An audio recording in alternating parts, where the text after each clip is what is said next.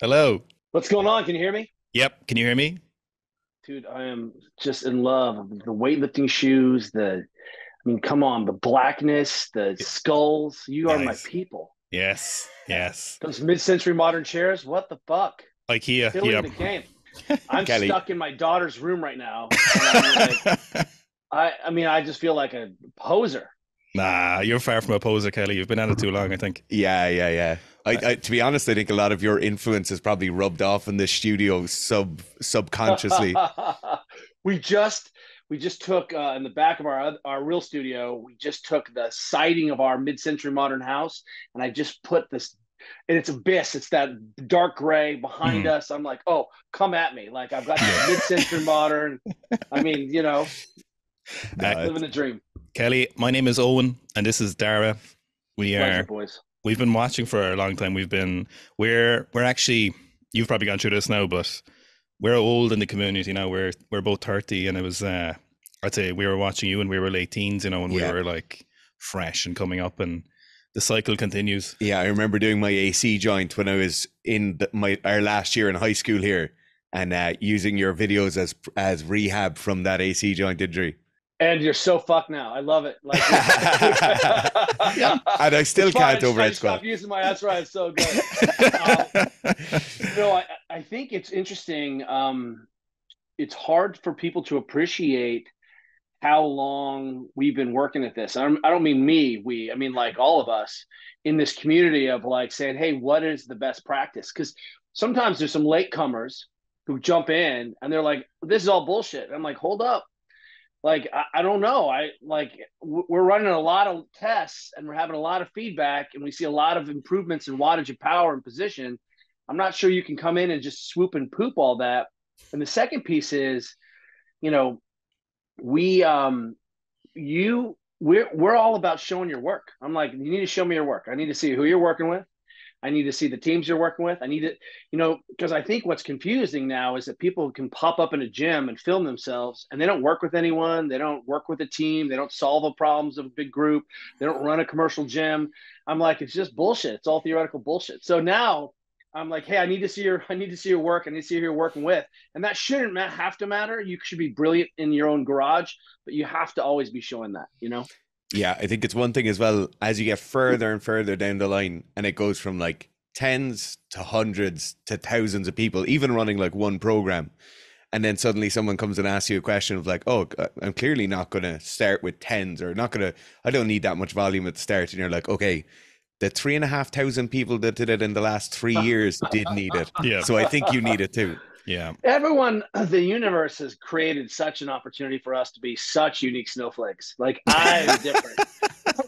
As a 50-year-old man, I am so unique and special. And I think, we always have, I've been talking about this with John Welborn forever, that, there's this idea that, the internet program solves the problem, and I'm like, hey, look, the internet program doesn't read your body language when you come in, even if it's AI, even if it's good and looking at your volume, it doesn't watch you move. It doesn't, we've seen Olympic athletes walk around the 1 foot fence, you know what I mean? Yeah. And you're like, ooh, they're cooked today because they're walking around the fence, not hopping the 1 foot fence. So, it is an issue that you can be remiss if you didn't understand the person in front of you and really understanding. And when the frying pan's hot, we cook. Like, oh man, we're going today. Let's get some volume in versus, wow, you're dog shit and you're hitting all your numbers. So, I think we've made the case for coaches more than ever. But it is funny when people are like, no, I'm expert. I mean, someone just came at me the other day about something and they didn't like the way I was describing something. And I was like, hold up, like, who are you? What do you do for a living? Like, you have 23 posts and you're like, you work in construction and this is all I do. And I'm sure that you're an expert in your family, in your garage, but I'm not sure you have all the data. You know what I mean? And it's hard. And social media has been a blessing and a curse that way for sure. Kelly, I remember you going on Rogan years and years ago. I think his studio might have even still been in his house at this point. And I remember you afterwards hearing you on a different podcast describing yourself as like a shark with a laser pointer on your head. And Rogan was like, "Oh man, on meth, on rails. Like, I was good to go. But I think like one of your key defining factors and what set you apart from a very early point was the fact that you can communicate very high level, like academic topics or theoretical topics, and break them down so a bonehead like me or Garth can use it in the gym. Is that something you actively worked on, or is that something you built over time? I think I was victim to that idea that if you just train your ass off, it'll be fine. So early on, I was a professional athlete. I paddled on the U.S. canoe and kayak team, and I paddled myself right off the U.S. canoe and kayak team with a neck injury. So I had this crazy compression injury on one of my nerves, like bruised nerve root, hands going numb, couldn't hold the paddle. That was the end. Couldn't turn my head. And when I really got into the bottom of it, I started asking those questions about why, no one could really answer. And what I could point back to was the freakish amount of work I'd done. I was paddling 11 to 13 times a week. I was going to the gym. I was riding my bike to the pool to swim. And like eating, yeah, right, whatever. We were sponsored by Metrics. Like we would slug a Metrics protein shake. Once in a while, we were piss poor. We did zero. I think the technical term, and I apologize, everyone cover your ears, is sweet fuck all in terms of looking at position, looking at range of motion, looking at recovery as a way of being able to handle those high volumes. And so when I injured myself and really got to the bottom, no one knew why, but they knew it was probably coming. And our model at that time was, let's break as many eggs as we can and work as hard as we can. And then the next time we'll get a little further. That literally was the conscious model. And so I go to physio school ultimately because of it. And I start asking really impolite questions like, how come all this physio has nothing to do with the way that I was training on the national team, or the way my Olympic friends train, or the way that the coaches are talking to their athletes? Or why is it that an athlete has to be broken and not be able to do their sport before they actually even initiate this EMS, this emergency response system? Like, shouldn't these things be closer? I start asking these questions, and suddenly we're seeing people like Exos are at least putting a physical therapy office next to the squat rack. Like, people are getting closer to it.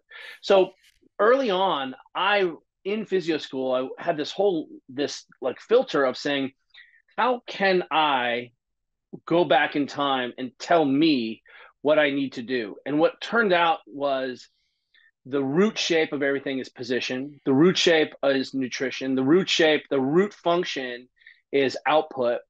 And those are the languages of strength and conditioning. And I think the problem was that we got very fanciful, and we created this whole subcategory language. Like, the language that we speak in strength and conditioning, forgive me, everyone who's not English, is English. But as soon as you're injured, or you're in this chiropractic, physio world, or medical world, you speak Esperanto or classic Greek. And then as soon as you're not injured, you don't ever use that Greek again. And I was like, hey, what's wrong with this classic English language? Like, it does pretty good. And so I really worked hard. And it is, I think, it's difficult for a generation of kids who, in 2013, when Supple Leopard came out, and when we started making videos in 2010, it's the dark ages of internet, of programming. We haven't been able to synthesize and integrate as much as we were able now. And I think people come in, and I was like, hey, we had to start from scratch. I mean, my early courses, I'd be like, this is your leg. Touch your leg once in a while. And people would be like, I deadlifted on my PR deadlift by 100 kilos just by touching my leg. So what we've seen is we've been able to take a lot of slack out of the system, but simultaneously we've been hyper conscious of trying to say all of this is good. But the two things that I can measure and validate is, one is your range of motion, that every doctor, physical therapist, physician, surgeon. So like the whole Supple Leopard is just transfer exercises to position, right? That's the thing that matters the most, is you being able to maintain your position, or the most austere loads, time domains, speed, whatever. And then wattage, output. That's it. Those are the two things I got. And when I really started to frame everything that we were doing in terms of those two contexts, it got a lot easier to say, here's something that I can do for myself. And then I think what you're also hinting at is this really important idea about who owns what. And I still am battling this patriarchy, this industrial complex that does not want to give people information to fix it in their homes, in their garages, or gives it to their coaches and to be able to work out with them. So we're trying to move as much of the things that we think are non-skilled out from behind the curtain and give it back to athletes and give it back to coaches, give it back to families. And that is something that I feel very strongly about, because as soon as we hold on to that information, are you telling me that anytime my knee hurts after a heavy squat session or after a run, I have to go see a physical therapist? Like, bollocks. That's never going to work. So do you think the stuff you learned in your education was largely appropriate, but it was the way the message was conveyed? So was there stuff you learned did that cover most of the information and most of the practical stuff you needed to use? Or was it like... No. So if you pin me down now, I'll say that I was a classically trained physical therapist and a manual therapist. And I'm so grateful that I had this exposure, especially to this Maitland model, this Australian Maitland approach to manual therapy.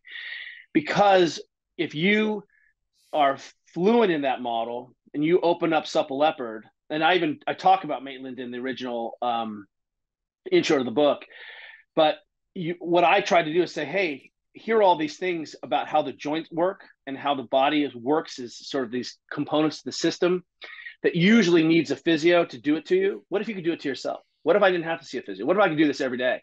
And suddenly, like Brian Mulligan is this New Zealand physio who's a genius, who realized sometimes like the talar fibular joint, so the bottom of the ankle where your fibula comes in, would just get stuck after an ankle sprain.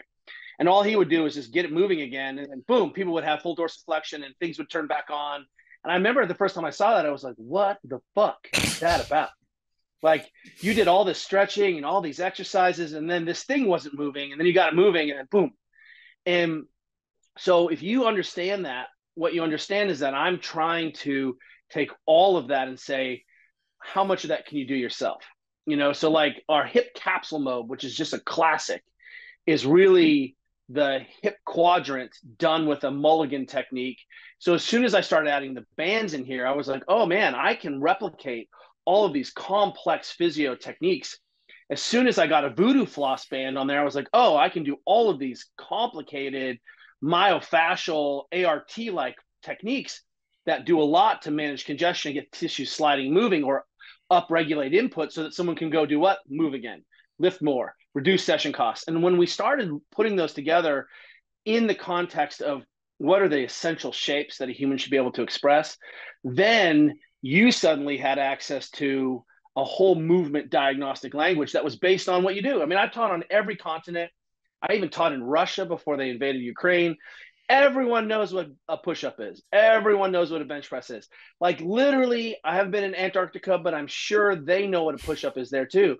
So why aren't we using the push-up to describe motions of the shoulder? And suddenly what you see is, as soon as we just make those flips, give people some tools, we can be agnostic about the way they want to train. And the only conversation any of us should be having is whose secret school program gets them to the Olympics fastest. Yeah, absolutely. I think people do get that kind of religion versus science thing where they really buy into a program, they really buy into a system. And we see it in the sport of weightlifting all the time. You'll have somebody who wants to do the Chinese technique, but unfortunately the Chinese technique is for people who have Chinese bone structures and Chinese genetic makeups, And kids who've been in a Chinese system since they were 2 years old, right? Absolutely. And that's one of the people who's going to be on the podcast in the same series as you, Kelly, is one of the physiotherapists from the Chinese national team. And he speaks about the Chinese system not even having a Chinese system because there's 1,200 professionals all working with different coaches. Well, you're really hitting it. And what we want to start to do is, one, let me just say that if I didn't speak Olympic lifting, if I wasn't exposed early to Olympic lifting, and my exposure to Olympic lifting predates my exposure to CrossFit, I knew that I needed to learn how to Ollie lift. This was after I'm retired. I'm in my 20s, and I go down to the Sports Palace SF, and I work with Jim Schmitz. And, I work with him, I do a session there. I can't even buy Olympic lifting shoes because the guy who has them in the back of his trunk isn't there. Like you buy Olympic lifting shoes like a drug deal. And I go into this basement and he's down there and he coaches me and some other coaches. And he's like, that'll be $55. And I was like, what a deal. I just got coached by an Olympic coach for $55. It's like for the month. And I was like, what? And it was $55 for the month. And he gave me like videos to watch. And he gave me a book and a program. And that first time with Schmitz, we even coached Schmitz today. I was just thinking of him yesterday. We believe in the seesaw press. I think it's the most important pressing people need to be doing, seesaw press. And he says, put delts on a pencil. I mean, literally, Jim Schmitz is in my DNA. And if I don't speak Olympic lifting, I fail to appreciate how speed is the ultimate arbiter and power is the ultimate arbiter. That if you can't hit these shapes and positions, there's a reason why we call it the hang archetype and not the internal rotation of the shoulder when the shoulder's abducted archetype, right? Because that's a position you have to be in. And if you can't hit these shapes, then I think that, you can't understand what you're seeing. And Olympic lifting is the harshest mistress. It requires us to have full physiologic, or at least mostly have access to our full physiologic range. So Olympic lifting is the heart of that. When we then come into people's programs, it's interesting that you can have the Chinese method, the Bulgarian method, and you work with Jim Schmitz, you can work with, Dave Spitz, like all my, my influences. And it's weird how all the lifters look so similar on the platform. When I watch, the Olympic finals, I'm like, wait, that guy is Russian and that guy's Bulgarian and that guy's Chinese, because they all move. So ultimately what we want to start to go through there is say, what is essential and how are these programs alike? And then where there's divergence, why is there divergence? And how does that suit the athlete or the person in front of me? Super interesting. That's really interesting that you look at them as maybe biomechanical models and you're seeing internal rotation of the hip or the shoulder or whatever. But when we look at them, you're seeing the Chinese lifters looking massively different because you're looking through a different lens. That's very interesting, actually. I never thought about that you're seeing basic, or not basic requirements, probably maximal requirements for certain positions. If you're squat jerking and the average lifter tries to, the average 40-year-old coming to CrossFit's not going to be able to squat jerk. But, if you're Liu Xiaojun with 200 kilos. They could do it once. Yeah. Once every. So Kelly, talking about that kind of average athlete, the average CrossFitter, you've obviously coached tens of thousands of people over probably hundreds of thousands of sessions.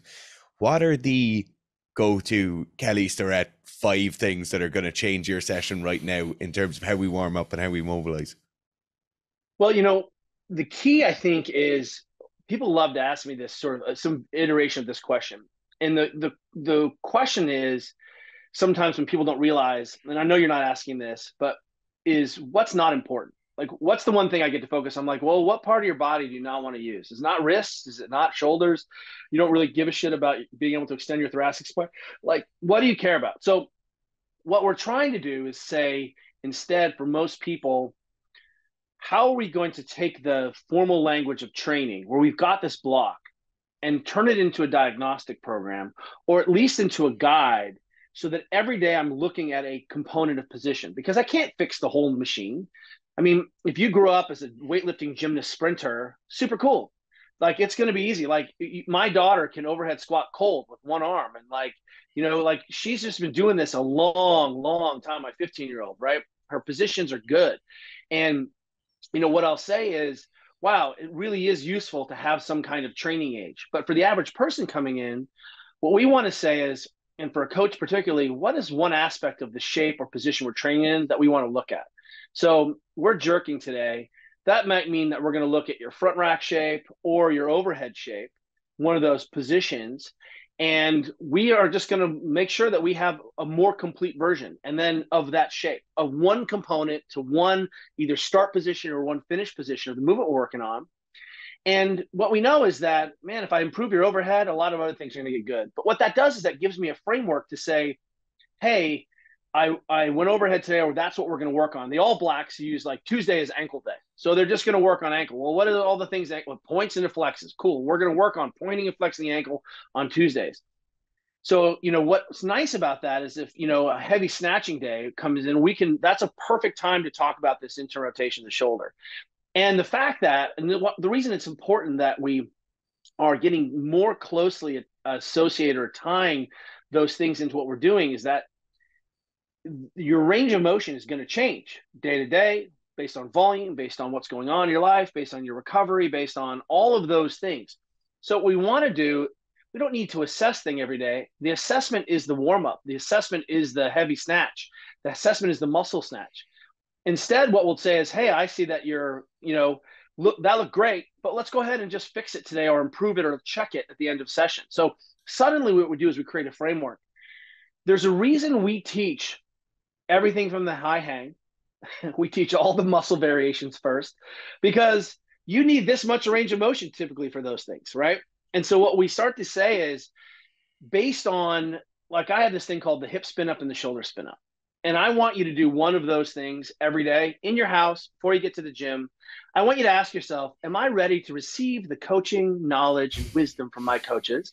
Or am I showing up a junk show who isn't fed, who isn't fueled, who's underslept, who can't put her arms over her head? I'm like, dude, we're snatching heavy today. Like, you can't, like, what do you think was going to happen? And so if we touch those shoulder spin up, hip spin up, then at least I've gotten people exposed to some of these end ranges a little bit earlier in the day. Then the specific warm-ups we're doing as fast as we can. Like, I hate warming up. I hate it. So I like to get sweaty through games. I throw the Frisbee, I do sprints, whatever I can do. If I see something on the internet, I start messing around with it. I'm like, oh, that's cool. Or I like this, and I use that time to like center, and then I'm under the barbell as fast as I can. And so that means that I am under load quickly. My warm-up is going to be specifically around the shapes that I'm doing. And if I'm not into those general shapes, I don't need to touch all those things. I don't need to sort of noodle on my pistol. I don't need to go after full hip extension.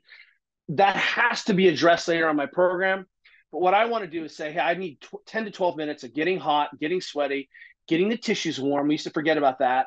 Right? It's not just activation. We need to like get tissues liquefied. We need to remind your brain that your arms are going over your head today. And we need to remind ourselves that we're going to be quick. And sometimes we need that. Like, I jump rope every day, no matter what. I'm always jumping.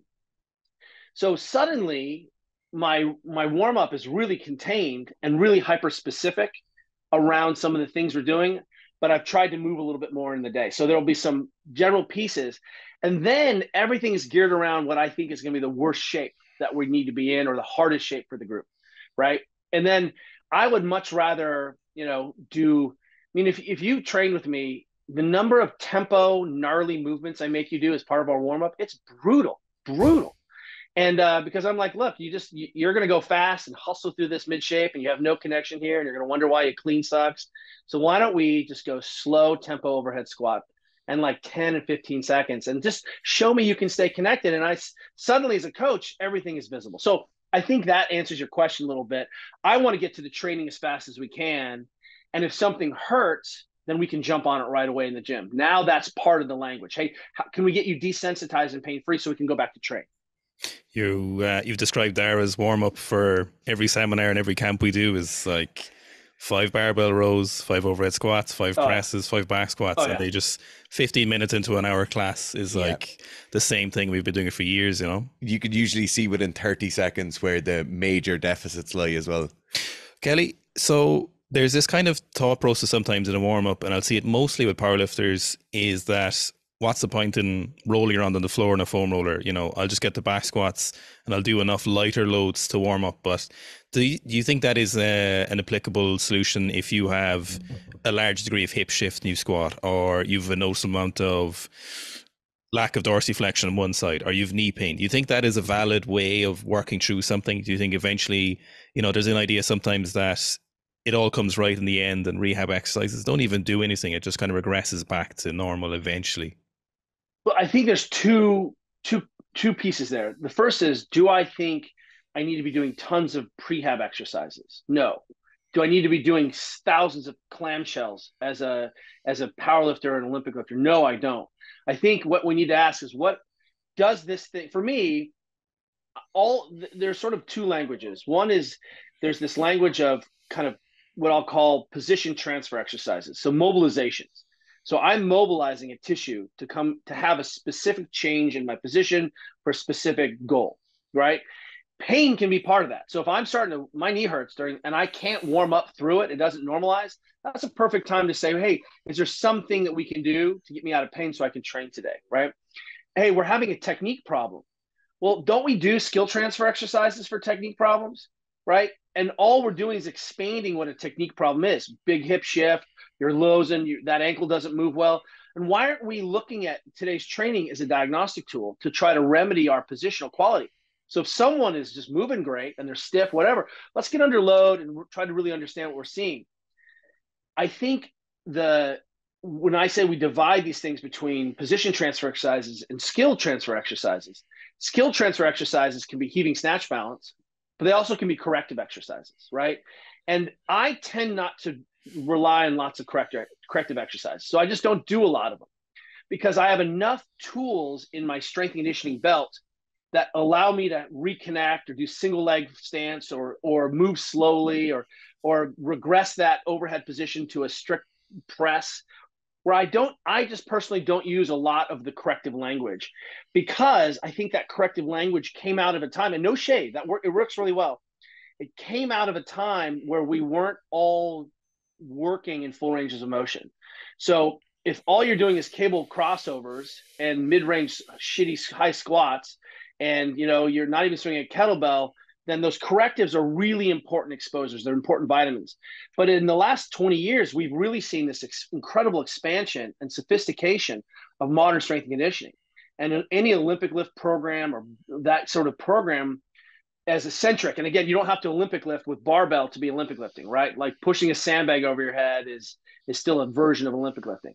So what I think is I tended to gravitate towards these position transfer skills, some of the mobilizations that allowed me to have access to these shapes that I could see that were there or not there. But if someone shows up with pain, what's my plan to deal with that? And I think what we see in our typical model is, well, we'll just ignore it. Or once it's heavy or I can't hear it, I ignore it. And I'm able to train through it instead of saying, hey, let's use this heavy, brutal front squat as a diagnostic tool, not just as a stimulus for adaptation. And suddenly, rolling on a roller in between sets helps. And if you go and you're going to talk to these Chinese physios, why do they have people that they've hired to walk on their athletes and do people are like, foam rolling doesn't work. I'm like, why are the Chinese standing on each other, walking up and down with Olympic lifting shoes on? Like, are the Chinese stupid? Because they have a lot of Olympic gold medals and their tissue. So what we see is, hey, where and why am I doing that thing? And more importantly, how does that fit into my schema so that thing doesn't overwhelm my training session, so that I stop using my training session for strength, conditioning, skill, those things. And I think that was my critique. And I'm sure full disclosure, I'm sure I contributed massively to the confusion there around, if you have an hour to train or 30 minutes to train, very little of that should be mobilizing. That should be done at home in front of the telly. This is for you to get under some load very quickly. I actually wanted to ask you about that. Is what a lot of people don't understand or might not appreciate is that if you haven't been doing stuff like this for within the last couple of years, if you've been 15 years or more, a lot of people don't appreciate that, there's hundreds, if not thousands of people on Instagram or TikTok or YouTube, where if you Google shoulder pain or shoulder range of motion, you'll get 20 different people who are probably very good, but 10 years ago on YouTube, you were probably going to get mobility what? How do you feel kind of looking back now at how it's come? And to be honest, there was a reason you were on Rogan and there was a reason you were getting so many views on those videos. Do you feel like you got your message across? Was there anything you kind of would have done differently? Or is it, you feel like you did what you needed to do to kind of seize where it is now? It's interesting. If we just take the word mobility, for example, I ask people like, where'd you hear that word? And they're like, I don't know. It's always been around. I'm like, no, it wasn't. It was me. And the reason is CrossFit wanted me to have something called CrossFit flexibility. And I was like, no. Like flexibility, that's like a rubber hose. And it doesn't, stretching didn't capture it. I'm like, what I do is I mobilize tissues. So that was where mobility came from, mobility WOD. And we actually defined it as specifically having access to your native range of motion and being able to control that native range of motion. That's really what mobility was. So people they're like, they're carrying their babies on. They're like, I'm doing mobility. I'm like, no, you're just squatting. Like that's cool, but that's not mobility work to improve your squatting. So, what we've seen is it's great now that we're starting to have a real conversation about position as part of the language of training. And I remain agnostic about how you want to solve that. And if you have a system or a template that's working for you and your community, because what I really believe in is this thing called hyperlocality. that your coach knows you better than anyone else knows you. Your training partners know you better than anyone else knows you. So if an expert comes in, and I've seen this because remember, I work in all the professional sports. I work in the military. I work the FBI and the CIA and these Olympic teams. And I've seen who's come before me, and I've seen whose work gets used by everyone else. And so I'll see these experts come into, baseball teams and present for 2 days, and no one does their stuff, and I'm like, well, I'm not sure that was very useful. Hang on a second. So the short is that I'm thrilled that it's become ubiquitous and expected. And again, the only thing that matters is test and retest. And if you can show me a better way, then I'm interested. And only thing I find weary and tiresome is that the punching down, the shit talking, the, people who are not working in the trenches, not coaching, don't have decades, don't have any Olympic gold medals, don't have any world championships. I'm like, hey, you can't, I know that you're taking this position to get views and likes, but it's really shitty. And that makes me literally just want to go away and just give up on the whole thing and be like, good luck, everybody. So, in the meantime, there's not enough of me. There's not enough of the few people out there working. And it's great that it's become ubiquitous. But again, there's no need to shit talk anyone. Like if you think your system is so good, it will stand up and present itself and will become utilized. And let me say, we've done this before. ART was a thing, right? Active release technique, active release therapy. Did it solve all the problems? Nope. Did chiropractic solve all the problems? Nope. Did physio solve all the problems? Nope. Did every joint what you see is, hey, we have to take a systems approach, and everyone needs a component to this, right? Did paleo solve all the problems? Nope. Did keto solve all the problems? Nope. And suddenly when we expand and we go in, because I'm a user I do a lot of watching of coaching on the internet. It's beautiful to be able to drop in and watch training sessions and truly try to understand what's going on and see what's essential. But what I don't have any time for is shit talking. So I always point positive. And if you see someone pointing negative, I'm like, chances are they're really insecure, or they don't even have a model. They have just sort of, a couple ideas. That's we regularly ask people on the channel here to send in. We do reactions to S&C training for athletes or for teams. The most common thing we get is people sending us coaches, and it's like a ubiquitous rule: we don't comment on other coaches. And it's all people want is that venom. They want to see that barking over and back. I want to double click on this because this is so important. Joe DeFranco is one of my early heroes, and he's an incredible person. What he's achieved is amazing. The people he's supported. But he was the first person I can remember who would videotape entire training sessions, and you would get to see soup to nuts what it looked like, all the dirty reps, all the bad reps. And I remember being like, wow, look at this guy showing imperfect athletes doing imperfect work, getting coached. He was just as transparent as you could be, and when you see a drop in, you see someone like, squatting high to the pins, and you don't know anything about what that coach is trying to do. You don't know anything about the history of that athlete. You don't know what the goals are in that session. You're just like watching 5 seconds of a TV show and then trying to tell me the plot, and I think that's bullshit. Really try to understand what's going on. I made this horrible mistake that I'll come out when the first Star Wars started coming out, with Daisy Ridley. She was running in the sand terribly, and her feet were turned out, and she just wasn't running beautifully. And I love Star Wars, and I made this funny joke about, the next generation of Jedi was here until she cut and tore her ACL, and I was like, and then the Jedi was gone. It was the end of the Jedi, and I was like, I love Star Wars. Click, and like a week later, my wife got this email from this woman. She's like, wow, Daisy Ridley? Do I know Daisy Ridley? Why do I know Daisy Ridley? And Daisy Ridley had taken the second to find our email and send us an email of such hurt that she was like, I worked really hard. And that was me working on technique and hammering, and I really didn't appreciate it. And there's so much venom about women on the internet and their bodies. And I was like, holy shit, she was absolutely right. I had zero right to comment. Internally, I got my own feelings, but why would I comment on her skills? I don't know if she's a sprinter or not. I apologize. And what we saw over time was that her feet, when she ran, got straighter and straighter. She moved better. But she was like an actor who suddenly was lifting weights and sprinting for the first time. And what she did say was, I was running from stormtroopers and explosions. And I was like, that's true. That's fair. And it exposed you. So my point here is, don't comment on what you see. Comment on what you like. Try to comment on what you're understanding. And suddenly everyone's shit is your shit. And that's what's so cool, is that you can get so much better and build so many networks. And this space is really small. So, hang tough in there.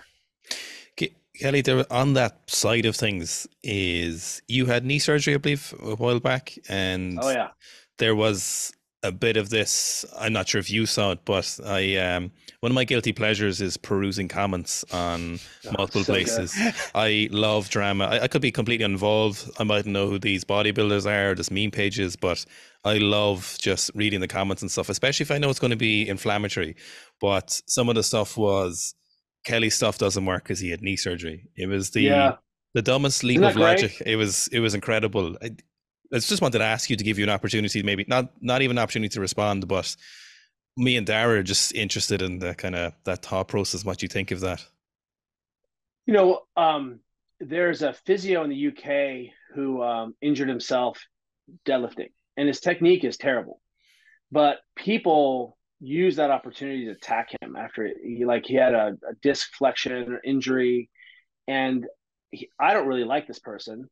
But I got on and was like, hey, I'm really sorry that you're experiencing this, because this is super gnarly, and no one should be commenting on an injury or things. Again, you don't have any, so I think what we're seeing on the internet is a feature, not a bug. That is a feature of just, dilettantes watching this stuff doesn't work. 10 years ago, I was skiing very fast. I used to race on the FIS in Europe. I grew up racing. I was maybe racing a stranger on slalom skis. I was going very fast. And I was going like 50 miles an hour, and I booted out. I just slid out, which is something I've done a million times. Just slip, and I caught on my inside boot, and I just skidded. But the ski caught, and I ended up putting my femur through my tibia, and I had these two gigantic kissing bone lesions. And so I blew out the meniscus, but Kit had these kissing bone lesions, so these big holes. And I stood up, and I didn't do any damage to any of the tissues, right? My ACL, PCL, MCL, everyone was there. And my wife skied down. She's like, oh, you're covered in snow. And I was like, yep, just crashed, but I think I sprained my knee. I need to ski down. So I skied down, and it started to swell in the car. That was a problem. And after a month, I was like, hey, I really can't get ahead of this swelling. And I went and got an MRI, and the doctor was like, well, we should just book your knee surgery now. Like, you're going to get your knee replaced. And I was like, hold up. I don't think you know what I do. And I still get a lot of function out of this thing. So right before that, I had just deadlifted 575. I just cleaned 370, right? Like, I was like, I'm pretty strong right now. And I think being that strong really helped me to have good bone density, et cetera. So I didn't explode my knee, and I put it off for 7 years. I got a lot out of it. I deadlifted 600, I power cleaned a ton. And there were things that I stopped feeling good. Like getting in a lunge position was so grindy and gnarly that I stopped lunging with my right leg back. I was like, no way. It's felt like chalk and glass, and just felt awful. So I had my knee replaced because I stopped being able to do what I wanted to do. I couldn't ski with my family longer than about an hour. I had to take a Celebrex to go for a hike. I almost fell with my kayak on a cliff. I was going around a class 5 rapid, and I stepped down, and my leg just kind of turned off because I got this weird spot. And so I had this knee replacement, and lo and behold, what I will point to is, the x-ray on my other knee looks pretty damn good, which is weird that I have this test. Second is that I can do whatever the fuck I want on this knee right now. I'm like, I'm like, come on. I just power clean 225 every 30 seconds for 20 minutes. I just, I'm working up to deadlifting 500. I just on the minute for every 20 minutes, I can backflip, I can sprint. I mean, literally you're like, and I'm like, well, I guess the stuff does work because I got my life back. So anyway, anytime that happens, what we've all learned, as you know, is that it's okay to have people have opinions, and you get to develop a really thick skin, and it's a real chance to destroy your ego. It's a chance chance to destroy your self-importance. And what I learned was, wow, we aren't serving people. How many surgeries have you guys helped rehab? 1,000, right? Those people come So in many. after surgeries and you see them.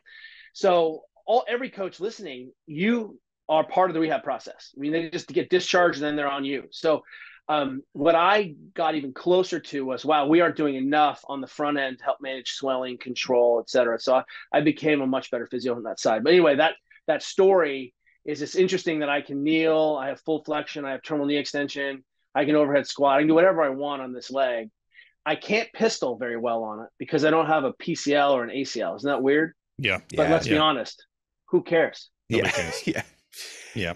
Kelly, I think one of the things that set you apart, definitely from my opinion, like I spent my entire rugby playing years arguing with physios and going to different physios who tell me my return to play would be a different length of time.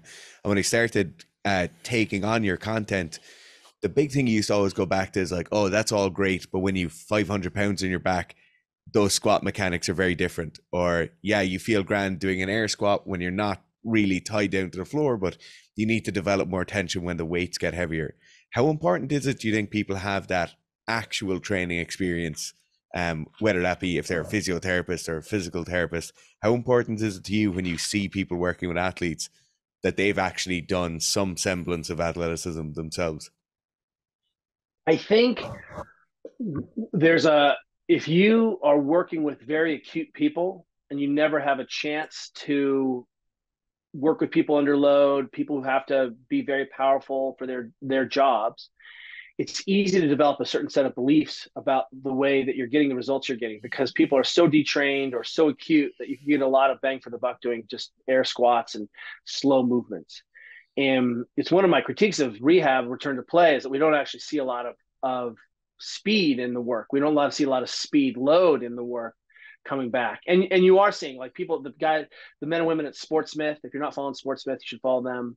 They're some of their return to rehab stuff. They're excellent coaches out there promoting this. David Gray Rehab, great. So what I'll say is it's useful to put people under load early and often, whatever that load is, because ultimately what I'm trying to do as a coach or a physio, it doesn't matter, is say, here are the best shapes that give you the most options, most movement choice, that allow you to express the most power. Like you can definitely power clean with your back like a rainbow. You're just not going to be very powerful, right? And there's a reason why we try to limit, or that spinal flexion gets limited in dynamic movements, because it's just not efficient to try to limit the amount of flexion in the spine. You can grind slow, and that's why ultimately I'm like, speed is the thing that matters the most. Not even load, it's speed. And ultimately some speed and some load together turn out to be really, really excellent diagnostic. And so I think it's easy to not understand how the principles continue to scale. And what I'm always looking at is, how does this thing I'm teaching this child, or this thing I'm teaching someone who's in surgery, how am I going to continue to progress that on the way up to the Olympics? And so for a lot of people, it feels like that Olympic side or that sports side or that pro side feels like dark arts, because you don't have any language there and you don't know what you're doing progresses. And so again, one of my critiques, I think, of corrective exercises, I'm like, well, how do I know I'm getting better at this? Right? My pain goes away. Well, I can make your pain go away with bourbon very quickly. So if I can't continue to load it, add complexity to it, measure, because everyone's like, it's got to be measurable, it's got to be right, like we have to. And I'm like, well, how are you measuring the effectiveness of your clamshells? How are you measuring the effectiveness of that single leg? Like what you're seeing is, hey, I'm doing these things, I'm moving the tissues, I don't have any pain. That's cool, but it's again hard to show me progression and hard to show me succession in that. So in so much of sort of answer your question, I think it's useful to have a foot on that side if you're going to work in this population, so that you can continue to be additive to the process, and that eventually you're just handing that athlete back over to their strength conditioning world. I'm a volunteer physical therapist at Cal Berkeley. I so for example, I was just at the FBI last week, and they have one physio comes in one day a week and sees the operators. The problem is What do they do for the other, 6 days of the week? So who's responsible? This is why the strength and conditioning coach is the most important person in the healing didactic sort of process. That person, the strength and conditioning coach, is at the center of my universe. They communicate to the physician, they communicate to the physio, they communicate to the nutritionist, they communicate to the massage therapist. But this is the only person who really understands what's going on and really has a snapshot of what the development looks like, what the problems look like, what the environment looks like, what the home life looks like. It's a strength coach. So what we want to do is say, how can we unload all this unskilled work here, make this person continue to be better and better, so that when we need to pull in an expert, we pull in an expert. And I think the physio is not the expert. The strength coach is the expert. The physio is the person who helps to manage a problem that is either out of my skill set or is too tough, or I don't have the time to do it because I'm a strength coach.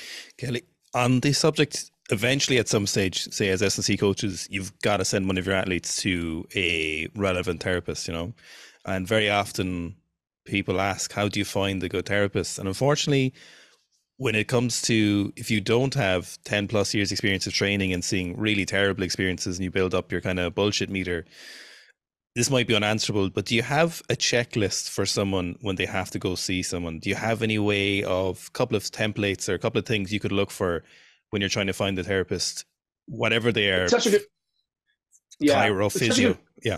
Yeah. And the therapist is the right word, because it could be napropath, osteo, chiro, physio. Turns out my friends, I can't tell what school they came from because we all practice the same way, right? I mean, really is like, we think the same way. We understand pain science the same way. We understand strength and conditioning the same way. It's just the body only does a certain number of things. So we might have a different set of tools, but ultimately you can't tell. One of my best friends and superstar member of our staff is a chiro, and he's just a genius, but he's also a brilliant strength and conditioning coach. The first thing I say, and this is so important, if we could clip this out and just help serve the world, I think this would be great, because it really is a gigantic problem. So I was working with a high-level surfer, a couple of time world champion surfer, and this person is traveling over the world this last year, and what I would do is call the local Olympic lifting club or the local CrossFit gym, and I'd say, who's your physio? Who works out there? Who do you go see? And then I would connect them. So one is that work has been done for me by all of the coaching staff, because number one, if that physio or therapist isn't in the gym with you training there, I'm a little bit suspicious. Number two, if that person tends not to also be a member of the strength and conditioning staff, for me, I'm a little bit suspicious. So it doesn't mean they're not geniuses, and it doesn't mean I won't send them, but I want a person who is alongside, understands sort of the demands, and that means that they typically are physio coaches, and they typically have some kind of relationship, or they've been so vetted because the athletes come back fitter, stronger, right? And here's number two, anything that this person is giving them, the athlete predominantly can do themselves, and they do it in my gym in front of me. So we're going to train, we're going to protect that injury or that site, and then they're going to do all of that stuff with the team. The second a physio or some kind of therapist pulls that person away from their community and starts to isolate them, that person starts to become detrained, that person starts to become weaker, that person starts to become sort of isolated and depressed. Those are gigantic red flags for me. So again, I think it can all happen concurrently. We always try to say to people, I'm like, when I've just worked with someone, do you understand what I think the problem is? Yes or no? Do you know what you're going to do about it? Not me, what you're going to do about it. And do you know what the next step is? And if I can't get a hold of the issue in 3 visits, I fire you and kick you to someone else. And I don't use 3 visits. So if someone's gone to someone more than 3 visits, and if they're managing like a surgery, acute surgery, it's just a problem, and they're not gone to 3 visits, red flag. If someone's not in the gym, red flag. If someone doesn't know what to do on their own, red flag. So if someone starts to say things like, don't lift anymore, don't put 200 pounds over here, like they start to make these arbitrary goals, I'm like, red flag, gone. And so, but mainly, the most important thing is, who cuts your hair? Do you cut your hair? Do you cut your hair? Do you just pick up the phone and dial a random and be like, cut my hair random? No, you're like, who cuts your hair? I want to go to that person. Like, there's a whole bunch of weird stuff that we do as humans where we get someone else's help or someone else's suggestion. But physio, like, we're like, I don't know, my insurance paid for it. I'm like, that's super weird. That is super weird. You're just It's a gonna go good see a point. blind stranger Yeah. and not have them know anything about you? Crazy. That's crazy. Especially something so important. I literally, the only therapist I'll see now is a 2 hour round trip because I've seen so many other people that it's just a waste of time and money. It's easier to make the time in the evening, even with a 14-month-old baby. I'll still make it happen if I need to go for that 2 hour round trip because it's just not worth it otherwise. It's a waste of time and it's so disheartening. If we, yes, yes, and yes. And that person loads you up with a whole bunch of work to do. Yeah. And I almost feel like what we should do, and this is no slight on anyone. Some people are not as obsessed as the three of us. It's okay. This is all I think about all day long. That's all I think about, and it's all I think about with my kids. My wife is my trading partner. Like this is it. But what I'll say is, if you want good outcomes, choose good patients. If you want to go to the world championships and win a world championship, you should choose world champions to work with. Like, I know, I mean, you can spot talent, you can develop someone, but what I'm saying is that as a physio, I want to work with people who are like, show me what to do, and I've got this. And we almost need to divide the field into, hey, my insurance is covering for this. I want to do the minimum dose. Great. Though we need those people working in the hospital, working for just, hey, I'm not really motivated, but my elbow hurts and it's getting in the way of my job. Versus, I need to get back to my thing and I'll do whatever it is. Oh, I'm drinking goat blood and I'm getting up at 2 a.m. and I'm doing these weird exercises. I'm in. Just show me. And the most important thing, and this is, we can't circle this around. If you're seeing someone or nutrition or you're getting coached, we want to ask, is it making you better towards winning at your sport? Because I think that, like, I am getting stronger. Cool. Did that make you better at your sport? No. Okay. You working on some soft tissue. Did that make you better at your sport? Oh, I can't tell. So we really want everyone to come up with clear, measurable details. I saw this. I saw change in my range, or it was easier to hit that range, and that ultimately reflected in my wattage going up. Pain going down, wattage going up, poundage going up. I was able to handle higher volumes. I had less stiffness. You can create whatever those metrics, those outcomes are, but we need to be more outcome driven. And we are outcome driven. I mean, if you go to any Olympic lifting session, we make a hypothesis. Here's the work I want you to get done today. Here are the numbers I want you to hit. And then we test that hypothesis. That's what we do. And ultimately, then we come back and we say, what do we need to do to make those numbers bigger? And how do we rework that hypothesis for the next day? And so we want to apply that same level of thinking to anyone. And a physio should be able to tell you, I think that typically this problem gets better in 2 to 3 weeks or 4 to 6 weeks. I think I need to see you 2 to 4 times max. We'll see. And here's what you're going to do about it. We can answer all of those questions. And if you can't, you should think red flag, because that may be a great physio, but not a great physio for you. Yeah. Kelly, Go for it. No, one of the biggest things I say when people have surgery is whatever that physio in the hospital tells you to do, even if they're a terrible physio, the chances are they've seen that ACL reconstruction 50 times this week or more. Just do what they say, because there's a massive chance they've probably honed it down to a usable format that might work better.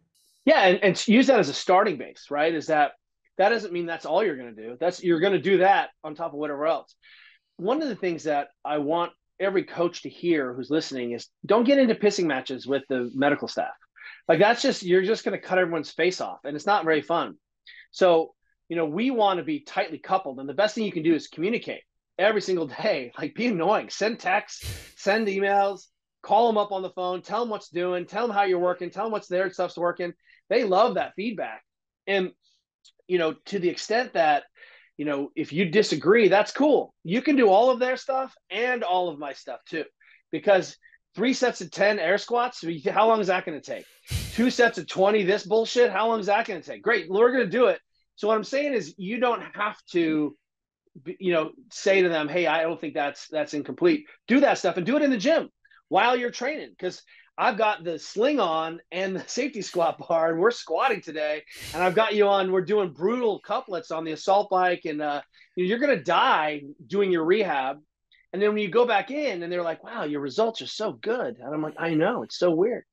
All I did was continue to train and sleep and eat and do all the things that athletes do. And I think that's what's so important, is that we know what we know because we are rooted in an athletic tradition. I think that's really important, and whether it's sleep or community or, down regulation or supplementation or nutrition or strength and conditioning, it's all based on, does this get my athlete to win a world championship or not?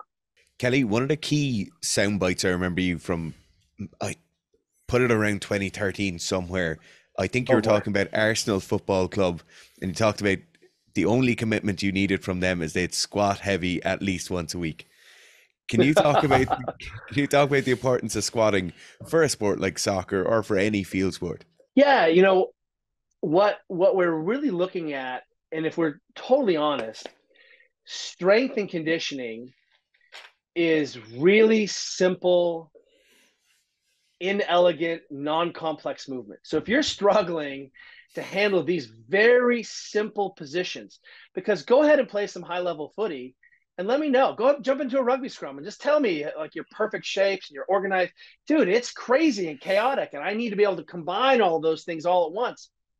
But what strength and conditioning does is give me classical ballet and tissue tolerance and strength and key positions that allows me then to go do the sport. And I think it is Olympic lifting and powerlifting confused us because those are sports that are recursive.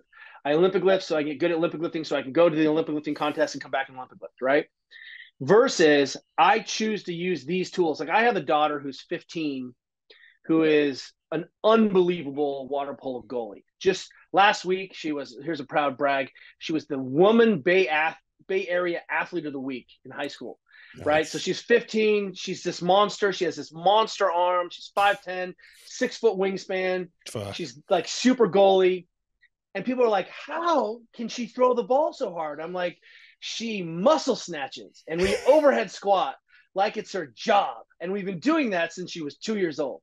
And what we're seeing there is she's having to be in a whole bunch of very complex positions and perform. And what I'm doing is assuring that her nervous system is coordinated to do the simpler versions of those things in the weight room. And it's a place where we can slow down and really understand how the athlete is moving and how they're problem solving in ways that it's really difficult to see on the pitch unless you're a genius, unless you've watched 100,000 soccer players run and you've seen, hey, that person cuts in this certain way and it's different than they've done. It's impossible to do that because we're playing a sport. It's not impossible to say, hey, I see you're a little high, or I see that left foot is turned out, or you're dumping this, or you are doing something different on your left side than your right side. So suddenly what's nice about that is that if we can get those tissues under some load, then we really do start to build some resilience and some tolerance in the system. But it really is easy for us to pick out all the components that we're going to then use later on to make these more complex things. Jerry Flannery, came over from this little other team. I forget what they were called, Munster. Yeah. We might have heard of it before. And he came in and was doing incredible strength conditioning work at Arsenal. So Arsenal was smart enough to hire this rugby superstar strength coach who had been front squatting his whole life, started to get those academy kids under load early on. And now Jerry's over at the Harlequins just destroying. I mean, so what's interesting is, again, I think what we want to help people understand is I'm looking at a fundamental set of positions that everyone should be able to achieve. You might not need them in a sport, but it sure is nice to have your hip be able to flex all the way, right? That's sort of important. And strength and conditioning is a way of me challenging your ability to be able to achieve those shapes. And what I'll tell you right now is it's not just load, it's load, cardiorespiratory demand, and speed, and volume, and metabolic demand, and competition demand. And if you can do all those things, then the chances are you're going to be a lot more durable and a lot more stable, and you're going to have a lot more movement choices. I'll point everyone at Franz Bosch. If you haven't met Franz Bosch or into his work, Bosch Movement Systems, a lot of really elegant thinking about, hey, this is as much about coordination in a really controlled environment and developing more coordinated movement as it is just getting stronger. And simultaneously, the other side of that is we are starting to see, I was just talking to Zach Evanesh, we are starting to see more and more injuries in youth athletes because they're not strong. They're very sophisticated, doing a lot of jump training, movement training, proprioceptive like training, but they're not strong. They can't front squat, they can't bench, they can't deadlift. And there's a reason why Bart Starr was like power clean, back squat, bench, overhead press, like some of these foundational movements. And if we stripped them down to Bulgarian style, I'm like, well, front squat, snatch, clean and jerk. I'm like, if you do those things, I'm probably going to get enough stimulus to make you a world champion the other way. Zach Evanish, Joe DeFranco's blog. Wow, what a throwback. Yeah, you're throwing out some names there that I haven't heard in a while. Yeah, and I just to reiterate, I am only a cog in a network of coaches who obsessively talk to each other. And just like there are really extraordinary coaches in the world. And, I'm lucky enough to be, my friend Evie Casagrande is the women's strength and conditioning coach for Ireland football. I ask her 1,000 questions about coaching women footballers. Like, I don't know how to do that. I've never coached a women footballer in a national team, but she does. And every warm-up she puts up, I watch obsessively. Why is she making that choice? And then I ask her. Kelly, I really have to ask about the whole, and you're probably sick of talking about this and hearing it, is the flexion and extension under load, So maybe rather than what you think about currently, but you can touch on that if you feel it's pertinent. Where do you think it's going to go? Because I feel like the best answer right now is the research is unclear, and you probably shouldn't do a lot of it until proven otherwise. So, the rounding your back in your deadlifts, a little bit of lower back flexion and squatting, butt wink. You must have mulled over that a lot over the last while. Yeah, I think the mistake everyone made was saying flexion under load always is going to cause injury. I don't know. Have you guys ever seen someone round their back on a pull? Oh, yeah. Oh, yeah. Oh, yes. 10,000 times, 40,000 times? Probably 100 times a day. How many times did the disc squirt out and shoot you in the face? Not yet. So it doesn't happen very often. Actually, believe it or not, where I see the vast majority of problems are in being overextension. That I see an extension sensitive athlete who can't tolerate those high extension loads on the bones. I would say we're actually much more flexion tolerant than we are extension tolerant. I think our tolerances for smashing, and then what we start to see is spondy, et cetera. So what I'll say is, I think the best expression of the movement keeps us in a more mid-range position. We have better access to the musculature. We can recruit more sort of muscular systems. We can create higher intra-abdominal pressures. We can take bigger breaths. If you're talking about rotating your neck, let's just say something stupid like turn your head. Well, go ahead and turn your head. Now sit up in a position. I didn't tell you how to sit up. I just said, get into a position where you take a big breath. Now turn your head, and your head turns. So what we see is that a lot of the conversations of this are what should be described as, E.O. Wilson describes this as artifacts of scholarship. They're really important discussions, but they belong in these little microcosms of like side debates, right? Do I need to do heavy rounded deadlifts? Well, what I think what I'm always asking is, what am I practicing? And if I'm practicing rounding my back, in the scrum, I'm going to round my back, or under this load, I'm round my back. And simultaneously, it's impossible not to ride a bike without some rounded flexion. So we want to make sure that we don't just say we have to live in this rigid architecture. That no one has said that. We all read the spinal engine. We all understand that we train all these positions. The real question is, I made a video a long time ago that was like, are we really a strength and conditioning coach? Are we really afraid of spinal flexion? And I just put up like 30 movements, like toes to bar and forward somersaults and like 1,000 stupid things where your back rounds. And I was like, oh, turns out we're not really afraid. In fact, we train those things all the time.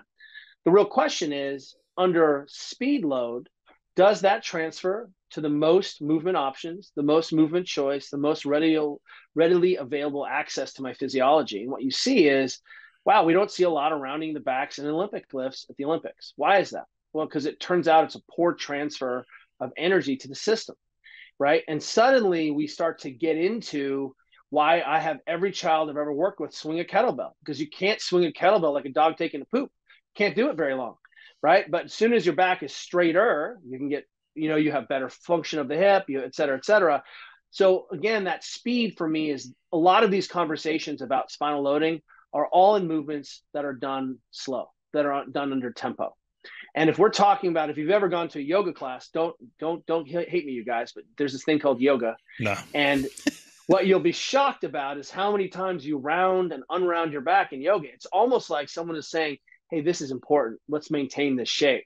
Let's not have you be a rigid automaton, because Larry Wheels is a very impressive human being, but he's not a very impressive sprinter. And what we see is that there is a trade-off towards being brutally strong and then still being highly athletic. And I don't think we have to lose our athleticism. And if we're getting so strong that we're losing our athleticism, please see Bondarchuk, who is like the greatest throws coach of all time, who is like, hey, let's stop adding 1 kilo to your bench press and let's go throw more. And underneath that, I think, is this really interesting idea that we have fetishized and organized our time in the gym sufficiently and sufficiently robustly that we have started to weed out how much time we're actually playing sports. And I think that's the problem, is that I can probably get all of the spinal loading to pick the soccer ball up and do what I need to do. But under these formal conditions in ballet, the ballet dancers I know can all, I work in formal ballet, they all can do, African dance, but then they also can do ballet. And what I'm really looking for is that my athletes have strategies where they can choose to be stiff and they can choose to be dynamic. But I think my biggest problem is if you're only choosing to be rainbowed over and that's your only strategy, what I'm seeing is incomplete learning and incomplete exposure. Does that make sense? Absolutely.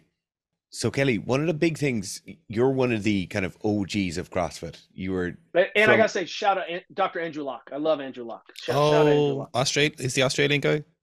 Yeah, I've seen his stuff. Yeah, it's good. But Kelly, so you're there the CrossFit San Francisco days of training in the car park with the tarp over by the shipping container. CrossFit's obviously gone through a massive change in the last number of years, and I know you're not strictly in the gym owner business anymore, but can you talk a small bit to that kind of change we've seen in CrossFit and how you might have perceived that? I think, early on, again, this is one of the things that I think is lost in this conversation. When I opened the gym with my wife in 2005, I know, right? That's a long time ago. You couldn't buy a kettlebell in San Francisco. No way. Hard stop. So what I'll ask you is, how much overhead squatting were you doing in 2005? Well, you guys were Olympic lifting in high school. You were there, right? But if you weren't in an Olympic lifting club, you didn't put a barbell over your head, you didn't go up and down, you didn't perform these basic things. You were doing a lot of bodybuilding and gym bro stuff on machines. And what we saw was no one was really strong. Someone would there's an old video out there of like chasing 300 overhead. That was like a video we made where which one of us is going to jerk 300 the first? And seriously, that's a thing, and okay. And it was big deal. I jerked 300, oh, wow, good job. And so when we started this thing, no one was doing these things and there was a lot of slack to take out of the system. And so if you put CrossFit on this through the lens of it's the early 2000s, no one is doing pull-ups, no one is front squatting, no one is deadlifting, no one is back squatting, no one is running, no one is doing ring work. We were really weak, we weren't really fit, and we weren't really strong or skilled. Fast forward now, and the world has really changed. We're seeing that, HIIT, for lack of a better phrase, high intensity exercise is everywhere. People are comfortable with F45 and they're comfortable performing work under high metabolic demand. We can now say, okay, everyone can swing a kettlebell. You can buy a kettlebell at Walmart. You can buy Olympic bumper plates at Walmart. I mean, really, it's crazy where we live in this world. So now let's ask the different set of questions. Okay, we're starting to be exposed to these formal languages. What and how can I take CrossFit and have it serve the needs of the person I'm with? And I really do appreciate that CrossFit always put an emphasis on conditioning. I think there are a lot of strength and conditioning coaches who are really light on conditioning and heavy on strength. Yeah. Right. I'm like, hey, running the stairs once a week with your athletes isn't conditioning. That's running the stairs. So are you looking at energy systems? How are you evaluating? So CrossFit, I really do think that they were saying, Greg really believed that people kind of fell apart until you had athletes who were engaged in actual sport. So if you're actually training rugby players, how much conditioning do we need in the gym? Just a little bit. and just enough to use it to challenge the position of my athletes with a different stimulus, right? So, if front squatting 100 kilos is easy, I'm going to have you come over to this bike and we're going to do 400 watts on the bike for a minute. And then we're going to go front squat 100 kilos. And suddenly you're going to have to breathe hard and stabilize and hate in your face. Now that's a real different thing. So I think if you go back in time, there's some things I just don't do anymore because I'm a 50-year-old guy. And, it's okay. I believe in the sanctity of strict pull-ups. I love strict pull-ups. Do I do glute ham raises and a bunch of ring work? No, I don't. And what I would say is, okay, now we're at a place where we're seeing the sport of CrossFit has unique demands, but so does rugby, so does soccer, right? So does any high level sport. And I don't need to do those things to go pick up rugby or pick up soccer with my friends and family. So again, as a template to say, are you competent with a barbell, a dumbbell, a kettlebell during the basic lifts? Can you do that with some conditioning? Boy, I think you can continue to CrossFit for your whole life and actually feel better. And, I do very few lifts that aren't under a clock, under some, time domain. So it's not just peak lifting, because at some point I don't want to get bigger. I'm strong enough to go skiing, but I really like to Olympic lift, right? So how do I wrap my head around that? And I think what you're seeing in the best gyms in the country, who are I think the best expressions of CrossFit, you're starting to see people like Marcus Filly do great bodybuilding and aesthetics. You see people say, hey, I want to get stronger. You see John Wellborn saying, hey, here's how we can take this tenets and actually not blow you out with a 3-hour gym session and you can still play a sport. And now what we have is really simplified programming. Does that answer your question? 100%. You must love the rise of the hybrid athletes, the really jacked people doing triathlons, people doing there's 2 people who've done it, like a 5-minute mile and a 500-pound squat in the same session or the same day. Are you kind of enamored by that? Have you followed much of those people? Have you come across them? Well, I'll tell you, I think we're enamored of those people because we're not allowed many mutants. But if you're actually in sport, I'm surrounded by mutants who can just do mutant things all the time. And so it is cool to see how far we can progress these athletes.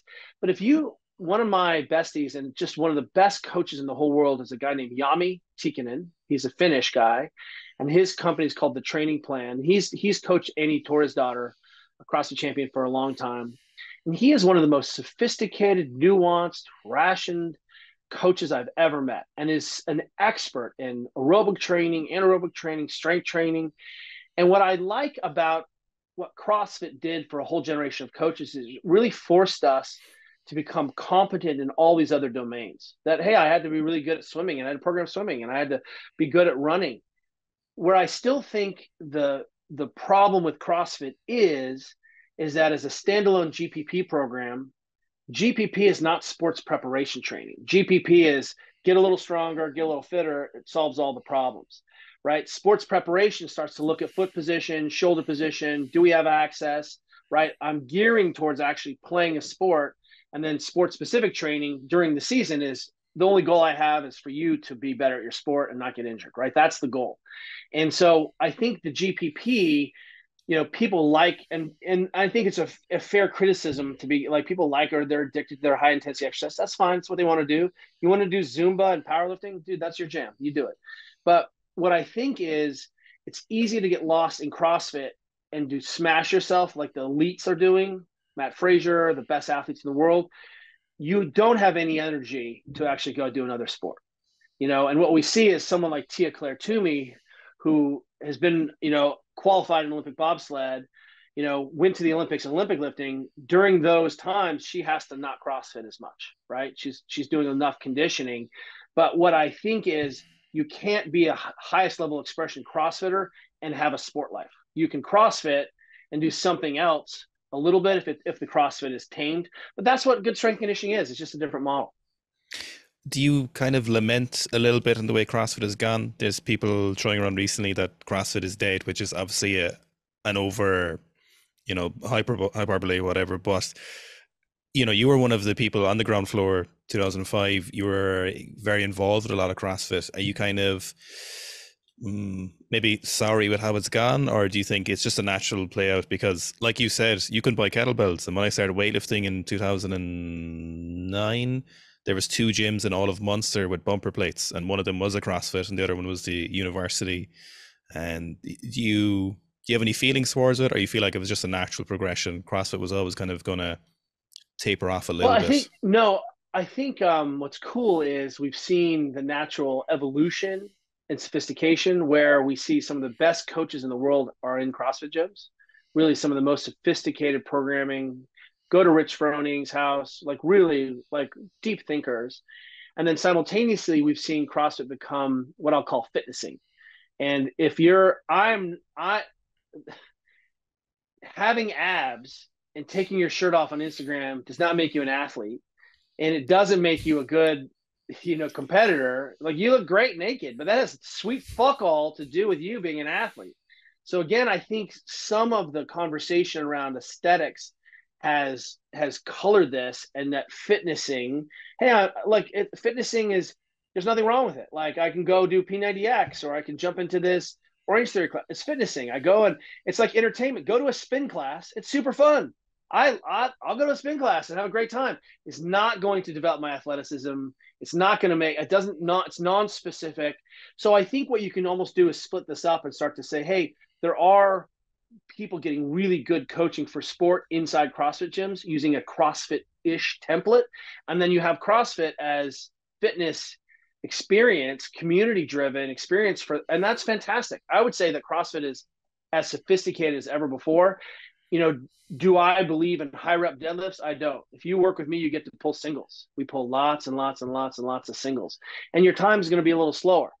But if you want to go fast, I'm going to hand you a 100-pound kettlebell or a 200-pound kettlebell, and we'll swing that multiple times. So again, what I like is that no one said that I couldn't tweak my demands, right? And I still use the CrossFit methodology for myself. My family likes to train this way.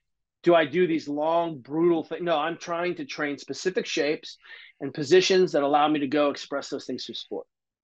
Kelly, I have to ask this one, and it might be one of those questions you're like, people ask me this and I can't give an answer, but the bane of field sports athletes' lives, and you can probably guess where I'm going with this, is hamstring injuries. And yeah, is there anything? So glad you brought this up. Do you have some? Because I think you just have to turn your bed and your kitchen and everything else into a Nordic hamstring care.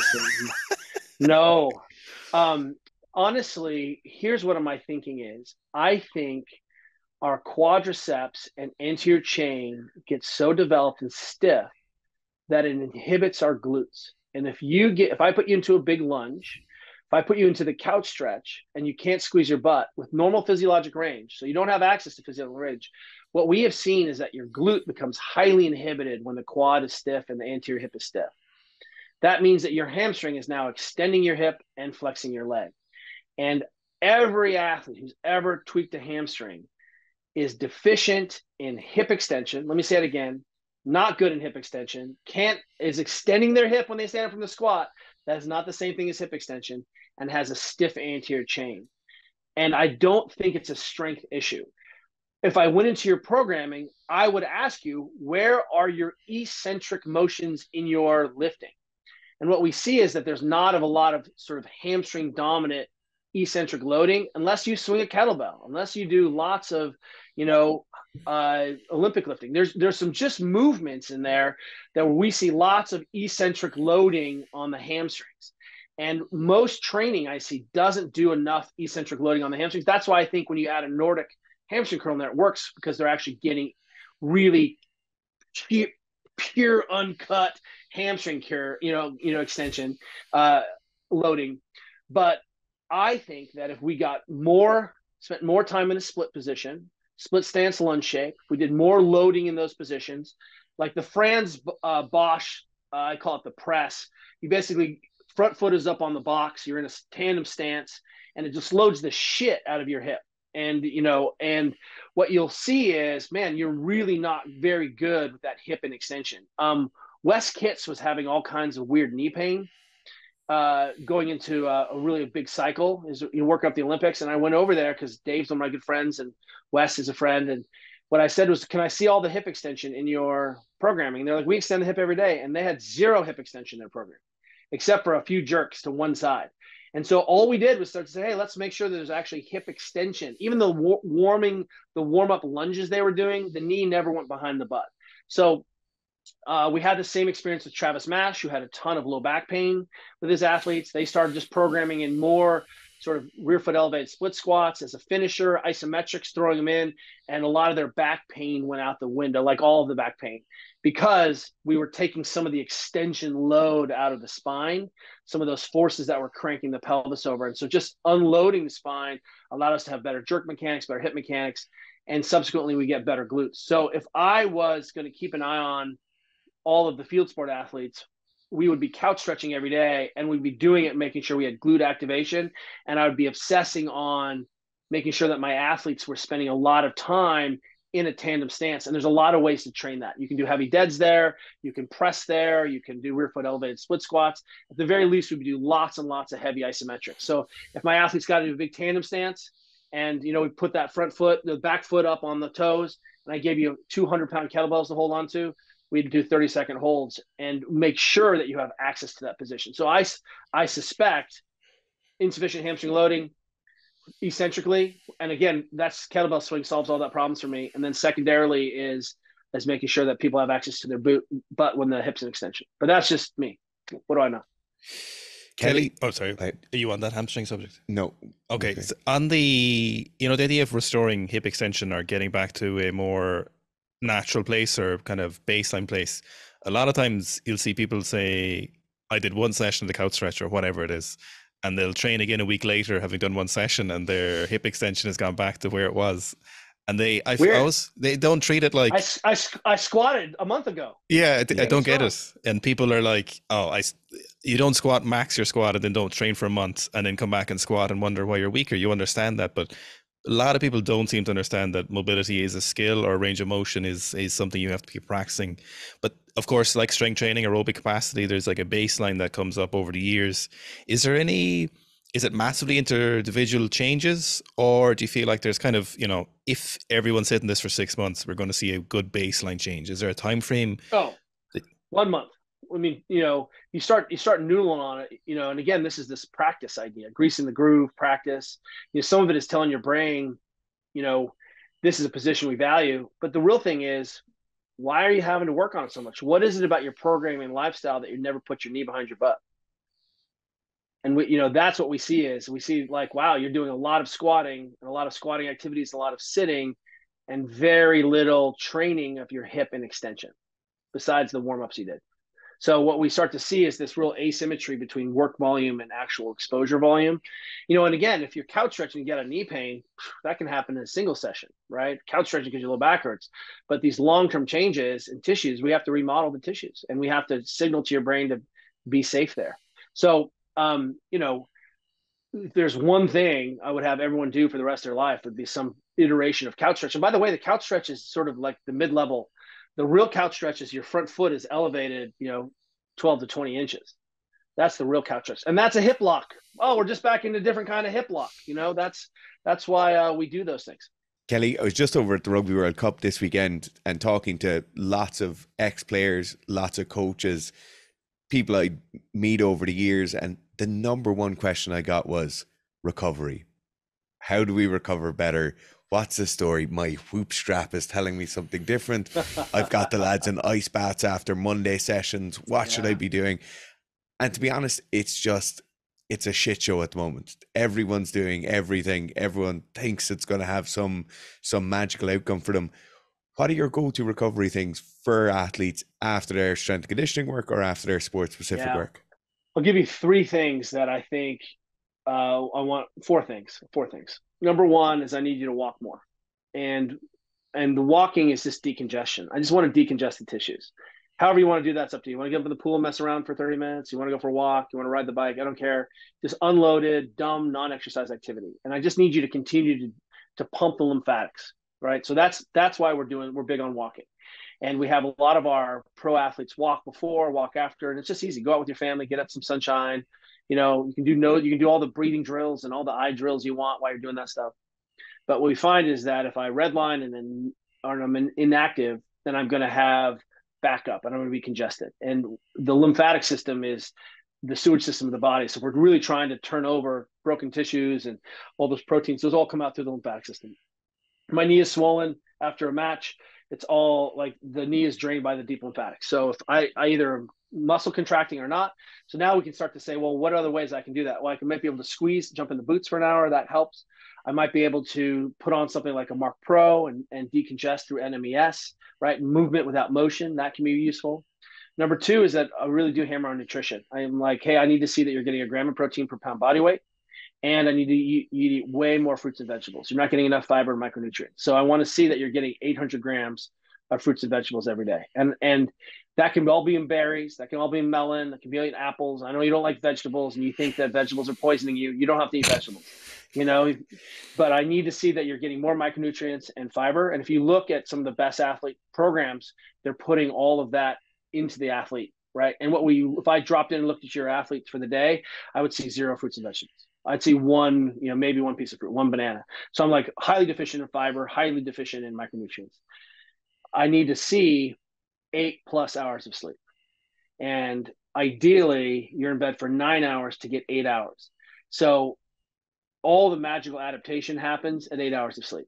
And 7 is our minimum threshold. And if you got a big match the night before, don't worry about it. You'll be fine. You're a human being. You're an athlete. But if you're going to recover and adapt and grow, that's got to be over 8.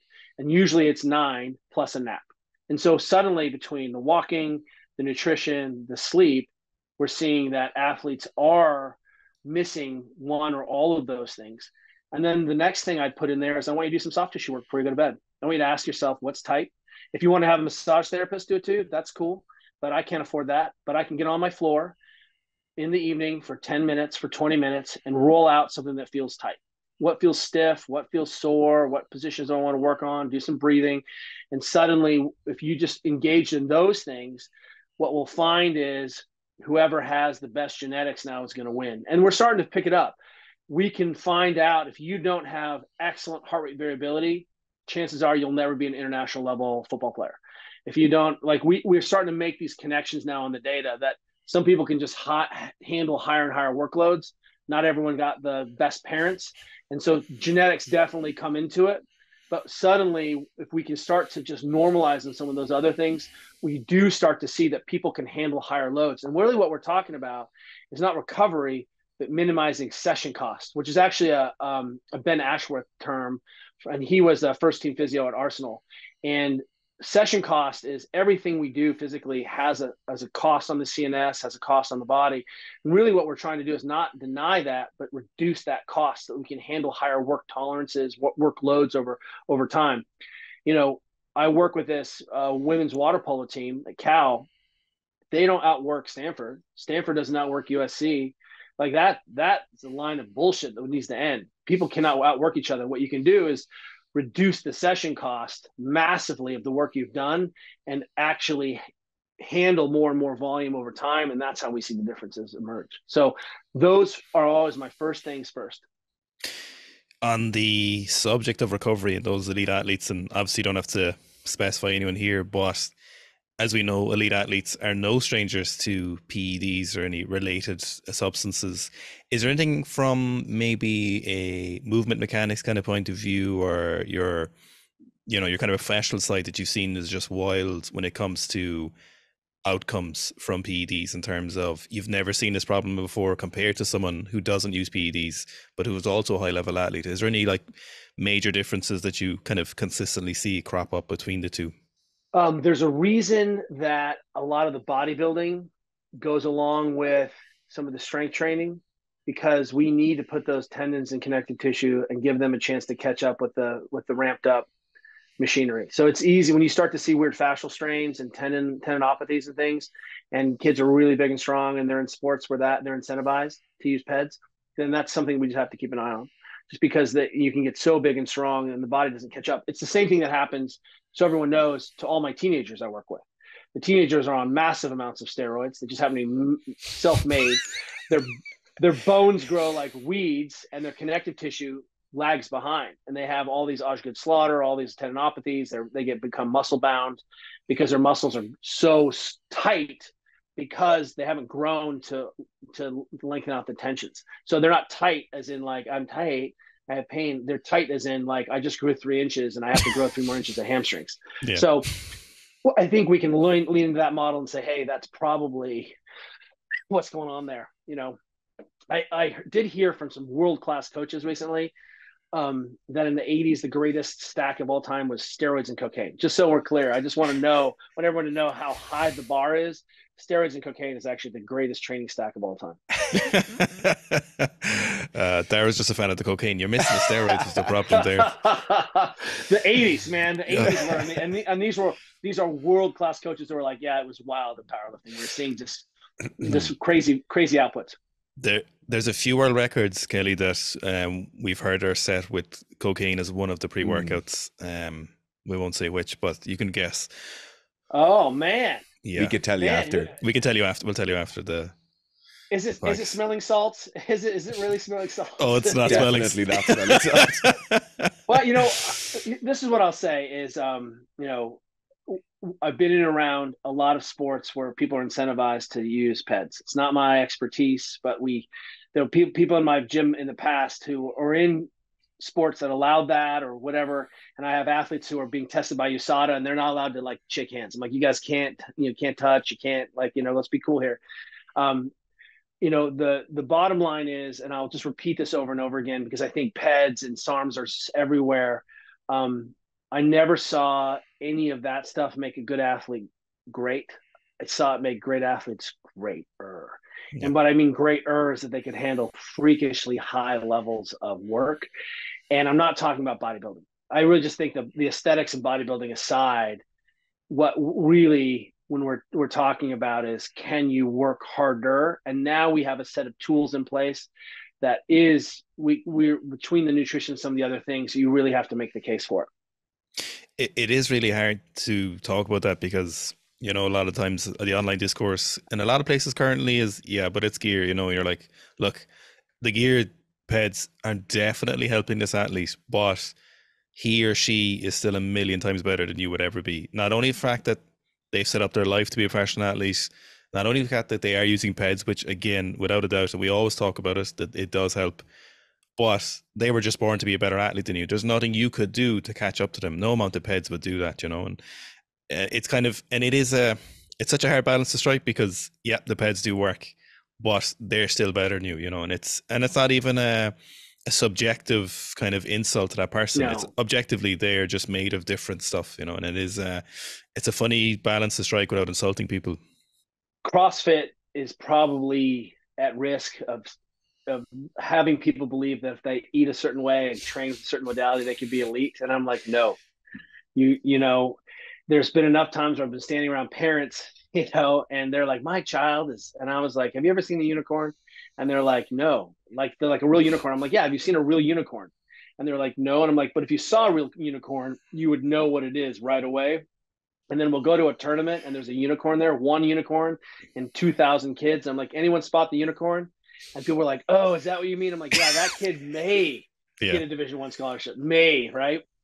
You know, I think it's one of the things that I just watched the David Beckham documentary, which is so good. And you're like, wow, he's been great forever. He was a little tiny little bloke on the field and he was great. And that leads me to thinking, how early did he start taking steroids to be that good at soccer? When he was 5 years old, when he was 3 years old, in the backyard? I can only imagine. Cocaine, I'd imagine at that age. Man. So, you know, Usain Bolt said it best. He's like, if you were great, you were always great. And I think what we can often do is look back and say, show me how long you've been great.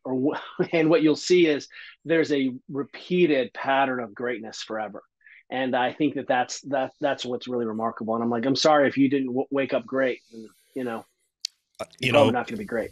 At the moment, I'm trying to squat a pretty big weight, high bar, you know, and a lot of times, at the moment, I'm squatting like 5 times a week, and I'm changing between shoes just because it's novel, you know, and I'm doing jiu-jitsu and squatting and conditioning, and people are like, why are you wearing those shoes? And they're like, oh, why did you do that to barefoot? And I'm like, look, it doesn't matter, you know, it's the first time I squatted at 17, I could squat 120 for reps, high bar, you know, and it's just, we've coached thousands of people, and it's not, And I do like to say it a lot, because it's like, don't like forget about what I'm doing. Listen to what we're saying when we talk about squatting, but don't wear one shoe and not another shoe or something just because you saw me doing it. Like, forget about it. It's a waste of your time, and it's disheartening if anything. Because I could wear the same clothes as LeBron, but I definitely cannot dunk at 5'9". It's not. It's you pick your lane essentially. I think that's one of the things. You found your sport. Yeah, and it's not dunking basketballs. But I think that's one of the things, that having a very talented young athlete in a CrossFit gym is so useful for that CrossFit coach, because it's the ultimate arbiter of reason of just like, oh, you want to go to the games? It's like, she's 15 and she jerks more weight than you. You're not going to go to the games. Yeah. It's like, so true. Stop spending €400 a week on CrossFit gear.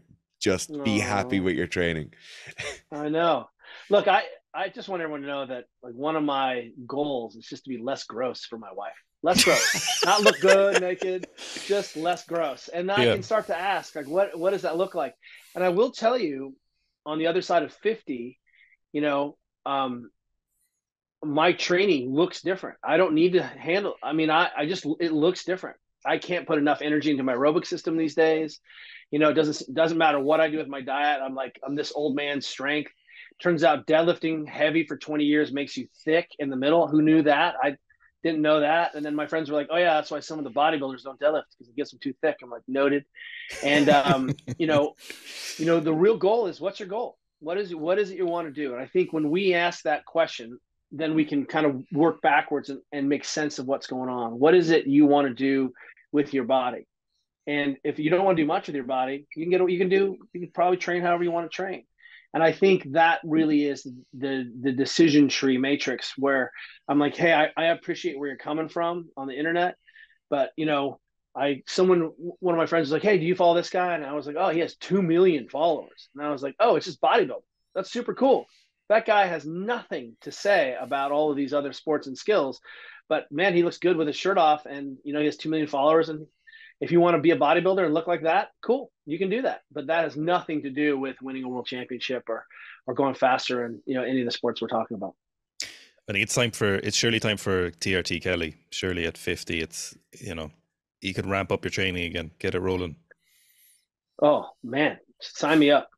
Look, I am, I protect my sleep like it's my job. I can't eat like a spoiled teenager. I really do pay attention. I get blood panels all the time. I'm looking, all those things. And I want people to hear that, the real shame with the access to TRT, and I don't have any problem with anyone doing it, like libido high, keeping muscle mass. If muscle mass is the golden key, let's ask this. But you cannot drink a bottle of wine a night and do that. You can't not sleep and do that. You can't fake it. So, really, there's so much low hanging fruit. I mean, people get some sunlight and vitamin D and their testosterone is up 200. I'm like, really? So you were going to take testosterone, but you could have just had some vitamin D and some sunlight. You could have slept a little more. I think that's where it's gotten a little confusing. And one of my good friends is a guy named Alan Lim, who was the director of sports performance in Tour de France for a long time. His company is Scratch, all the drink mixes and things. But he just says you cannot cheat your physiology, full stop. And I think when you go into anything and ask that question, and you get that response, you should keep that in mind. You cannot cheat your human biology. Yeah, one of the real common questions or line of questioning we'll get around sleep and around recovery is, I do shift work, or I look after my kids for half the day and then I go to work. Right. And they're always looking for that cheat of like, oh, you just have to do salutations to the sun when you wake up, or whatever it's going to be. Like, there really is no easy way around it. No. A lot of the time you just have to you can't be the best in the world. That's what I'll say. But you can be really great, and you can look great, and you can have a body that you trust, and you just have to really, it means you might not be able to also tolerate drinking and a whole bunch of extra volume that these other kids can tolerate. That's what it means. But so what can't be helped must be made to bear. And if that's the case, we've done the research, and shift work kills people. So how are we going to protect you? And what's our first order of business? To keep you surviving shift work, not any other thing. Yeah, stop doing shift work is the first answer. Usually, is get a new job. That's right. And if we can't do that, then we say, okay, what are we going to control? And then we're going to lean into your physiology. I mean, that 100%. What I'm going to say though is you can't smash yourself doing high intensity exercise. Unless you're on TRT. Comma, you can burn the candle at both sides. Yeah, there we go. That's it. Now you're getting to Kelly. Kelly, thank you so much. Wait, honestly, it's amazing how this goes, you know? Yeah. Watching videos 10 years ago and, you know, sitting here on a Monday night doing a podcast with you is a very cool experience. And you're as charming as you come across on your YouTube. Oh, it is a total pleasure to talk strength and conditioning and nerdiness. And really, people, this is all I like. Welcome to, this is it. How many more hours we got? 8 more hours, 9 more hours. You guys are going to blink and have to pee before I do. So, you know, I hope we can do this again. And it is total pleasure. And let me just reiterate, everyone, the strength coach is the most important person in society right now. That's why it's Sika Strength. There it is. Yeah. Kelly, thanks so much. Thanks so much for that. We're massively appreciative. Yeah.